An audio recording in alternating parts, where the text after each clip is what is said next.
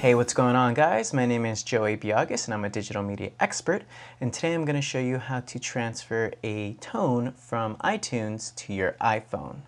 Alright, it's pretty simple, so let's go ahead and get right into it. I have iTunes open here, and I guess one thing I should note really quick is I do have my iPhone plugged in, so you want to make sure that you're plugged in via USB cable. Alright? Awesome.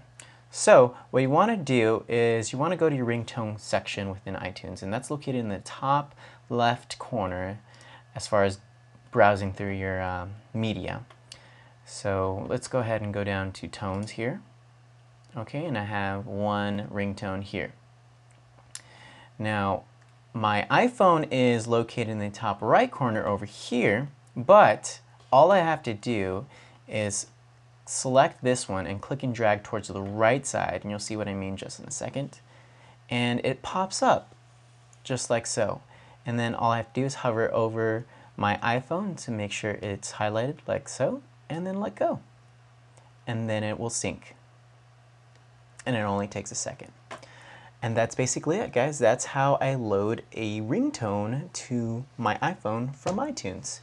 So if you have any other questions, please let us know. But thank you for watching.